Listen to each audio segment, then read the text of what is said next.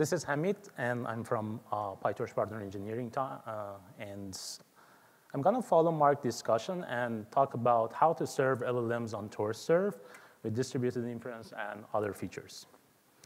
So first of all, why distributed inference? Well, simply most of these models won't fit into one GPU. Typically, GPU has like between 16 to 40 gigabytes of memory, and if you look at like a 30B model, in half precision, you would need like 60 gigabytes of memory, or 70B Llama, it would need minimum of 140 gigabytes of memory in half precision, which translates to 7 to 8, at least 8 and GPUs. So we need a solution actually to partition these models over multiple devices. Let's take a look at what are the model parallelization solutions and approaches to that in this space today. So there are two major approaches here. One is tensor parallelism, where you basically cut your model vertically or parallelizing the computation within and up, like matrix multiplication. This introduces one communication here, which is like an all reduce. And it can yield into faster computations as well if you have enough workload. And it requires, actually a higher speed network. And the reason is to keep your GPUs busy because it's a within and up parallelization. So it actually means that it is more suitable for single node inference. Then the other major approach here is pipeline parallelism, where you basically cut your model horizontally into multiple stages, and each stage is holding into a bunch of layers. So you send the output of the first stage as the input to the second stage. So here we need to couple this technique with micro batching, otherwise you cannot utilize your GPUs smartly. So due to the nature of the communication here, it is more suitable to scaling to multi-nodes with pipeline parallelism. So how we are actually implementing these models today in the OSS space? There are two main approaches here. One is modify your model code. Basically, define your parallel layers and build your models on top of those parallel layers. This is very much of a Megatron style. So we have seen it in different libraries as well, like Ferriscale, Transformer, NeuronX from AWS. And mostly these kind of parallelisms are bound to specific trainers. Whereas on the other hand, we have PyTorch APIs, which is taking a different strategy and mostly require no change or very minimal changes to your model. And it's just asking to pass your model as is, and it's going to automatically partition your model. And it is also trainer agnostic. So here's an example of modifying your model code. And this is an example of Llama 2 model built on top of Ferriscale. And as you can see on the left-hand side, we are actually defining those parallel layers. And in the attention layer, you can see that we are building the model on top of those parallel layers. As I mentioned, this is Ferriscale, but Megatron, Transformer, NX, and all of them are the same nature. So on the other hand, here is PyTorch API. This is for pipeline parallelism. We have packages that's PiPPY. This is in a beta state. And what it does, it actually uses FX tracing to understand your model and partition it into multiple stages. So it has a very simple API. It's a one-liner that take your model as is and give you a number of stages that has been distributed over different GPUs. It also supports deferred initialization as well, that we will talk about it later. And we also have PyTorch Tensor Parallel APIs, which are working with D-tensors. And if you look at these code here, I guess you can see it actually. So you can basically pass your sharding strategy to parallelize module, and it's gonna just simply parallelize your modules onto different devices. So this is, again, the same strategy. You don't need to change your model code. And these are all trainer agnostic, so you can actually do this. You can do the inference when you are bringing arbitrary checkpoints from different libraries. So to highlight some of the challenges that we have in distributed inference, well, first of all, most of these OSS solutions are bound to specific trainers, or as I mentioned, they need model changes, like deep speed, Hugging Face Accelerate, Parallel Former, TGI, VLLM, etc. So this calls for a kind of a solution that automatically partition your model and an arbitrary checkpoint. So it doesn't matter which trainer you have trained your model with. It should be able to partition your model.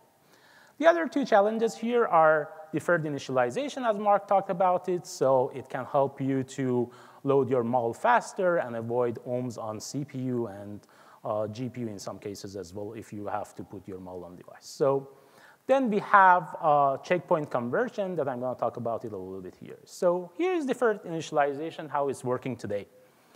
So you can actually initialize your model with meta device. Then you ask your model parallel API to parallelize your model.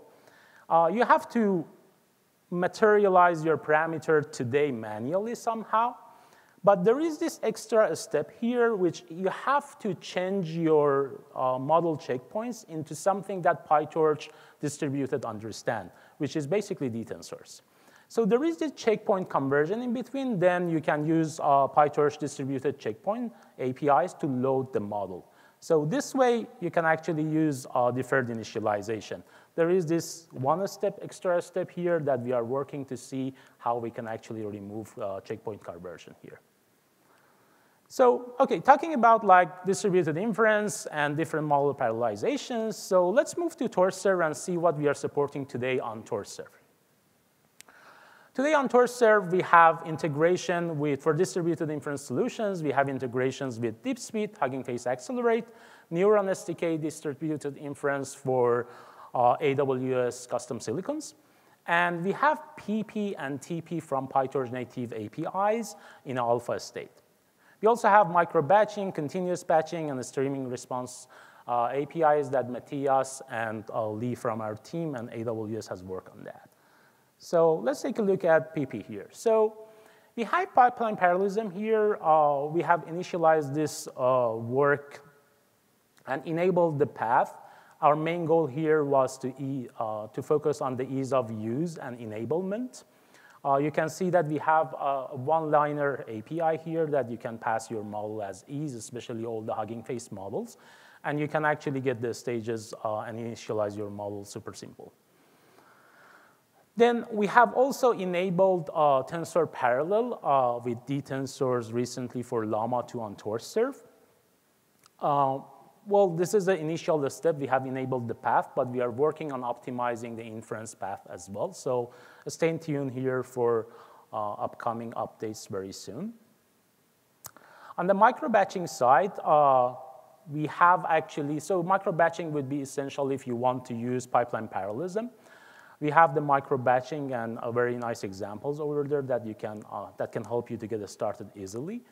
It can be helpful both for better GPU utilizations and parallelizing your pre-processing in some cases, for example, dealing with like some of the vision models that you are dealing with. So it can have a heavy pre-process that we can actually parallelize it here, but having multi-threading.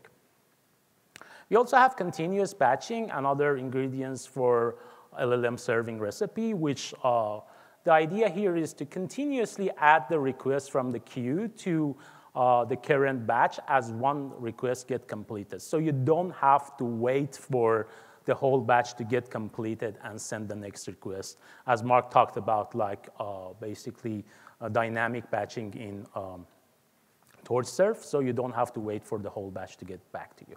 So this would help you with higher throughput and better user experience, which we go to the next feature, which is a streaming response API. Again, so when you are sending a request to these LLMs, they can take a long time to do the inference and do the token generation, basically.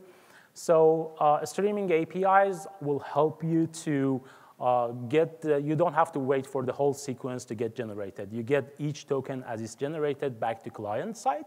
So it has a nice feature to get implemented and integrated into different applications. So here you can see that we defined two APIs here. One is sending the intermediate predict response that you can use, and we have used the Hugging Face text iterator for stream batches.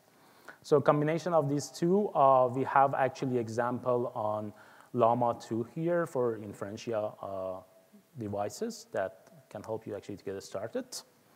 Then again, so as I talked, we have integration with all these features, with all these different libraries, Hugging Face, PP, DeepSpeed M2, Inferentia 2, and here actually we published, we added actually Inferentia 2 example very recently, and we published a use case on that. That you can see here, we have used Tensor Parallel and parallel pre-filling here. It helped actually to speed up the inference a lot. And it made it a lot cheaper on Inferentia 2 compared to equivalent GPUs. We got 3x cheaper cost performance points. So I highly recommend to take a look at this example as well. And Mark talked a lot about like different optimizations, complementary optimizations to make the model faster.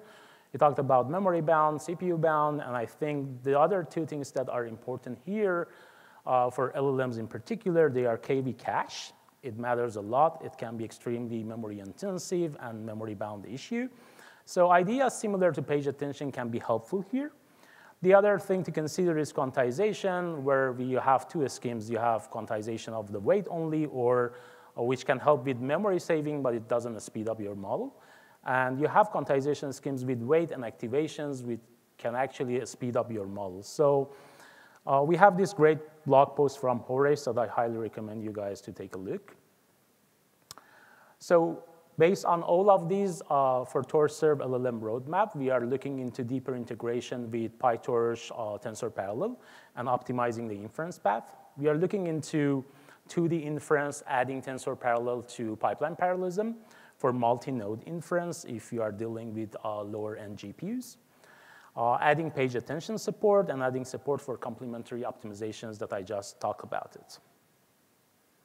So at the end, I just wanted to thank the PyTorch team, in specific Rohan, Junjie, Iris, and from our Torchserve team, Matthias, Lee, Ankit, Mark, and Geeta.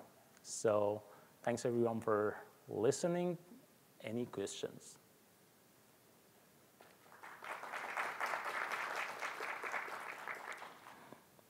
I couldn't believe I can do it in 10 minutes. Okay.